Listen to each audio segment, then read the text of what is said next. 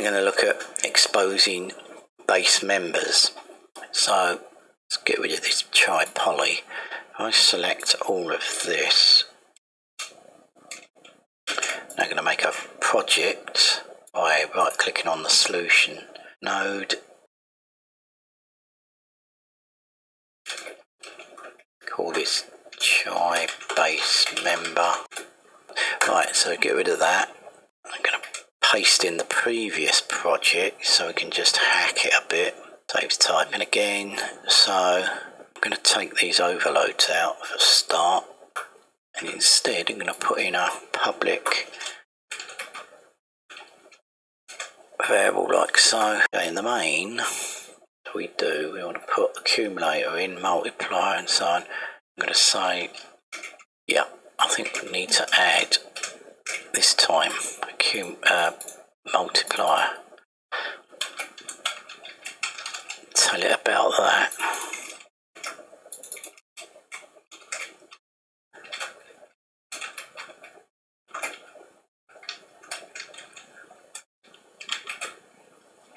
Right, let's get rid of all this. Instead,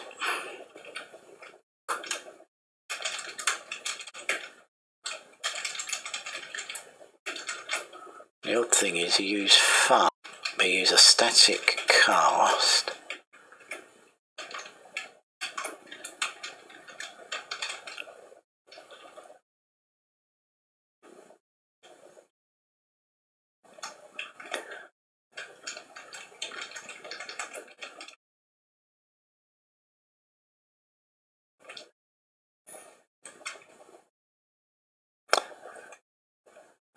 Oh, it's fun, not funk.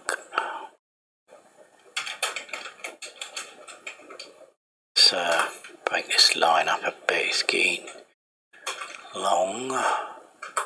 Okay, so we're casting this into the appropriate type. Now if you've done multiply, see whether we can get at it via a multiplier object.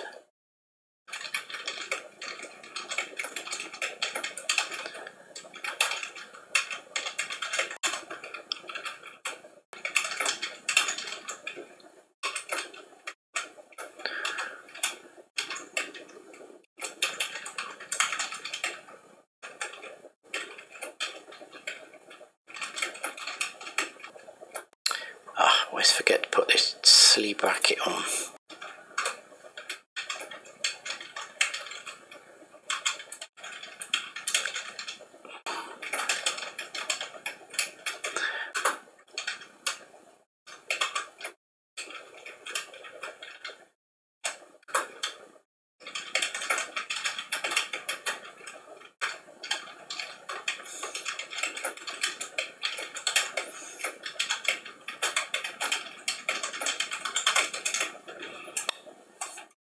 Few comments, I suppose. So in scripts chai, now I want to add def get base data obj.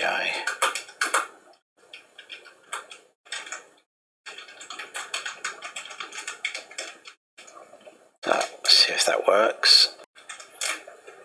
Give it an overload, and I need to go to chai base member and set that as a startup project. Should just print out 32. What might be interesting, which I didn't do before, I'm going to do is to repeat this but with an actual accumulator and see if it works.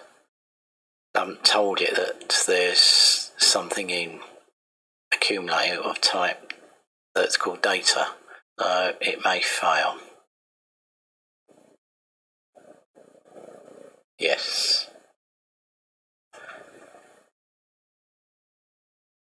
That might happen. So let's change this and see if a minute that.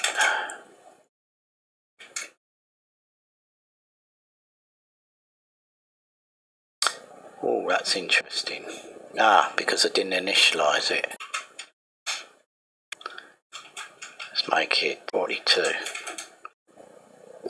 Okay, so it's best to do it this way, otherwise you can't access it when you've got an instance of the base class, only the derived class.